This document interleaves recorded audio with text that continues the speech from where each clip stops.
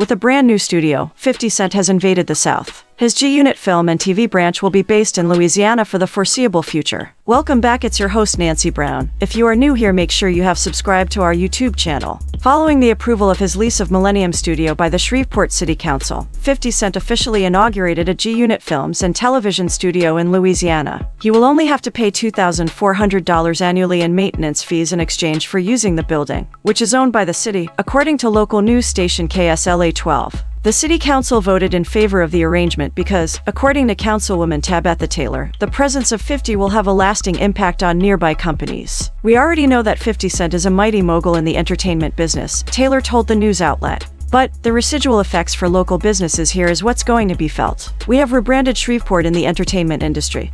And now we are considering ourselves back again as an entertainment mecca." 50 Cent announced the deal on his Instagram account Wednesday. "All roads lead to Shreveport if you're ready to work in film and television. G-Unit Studios is officially in Louisiana. Boom GLG Greenlight Gang," he wrote. The action is being taken just before 50's final lap tour comes to an end in Thailand later this month.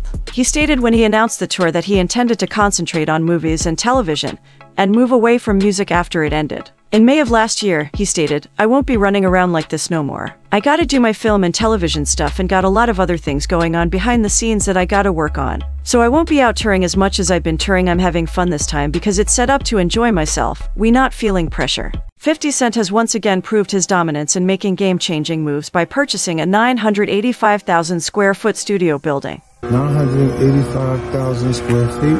Can you say...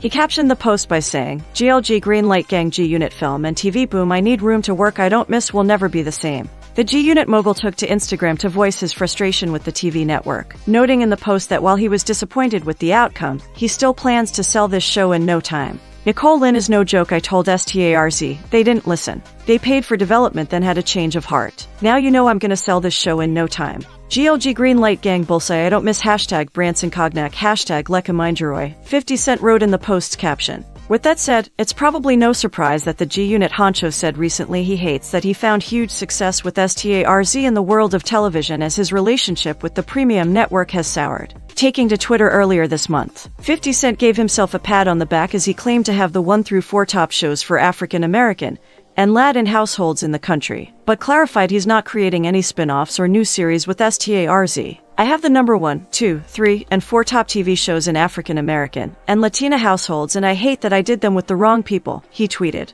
"I'm not doing any BMF spin-offs or selling any other shows to STARZ." Another show 50 Cent is working on is one that will give former gang members and hate group affiliates a second lease on life. According to Deadline, Redemption Inc. is in the early stages of development with 50 on board as an executive producer under his G-Unit Film and Television division. Contestants will look to leave their troubled histories in the past as they detail their poignant journeys while covering up gang tattoos connected to their former life and look toward a second chance at redemption in the future. That's it for today. Thanks for watching. Tell us what you think in the comment section and most importantly subscribe. See you.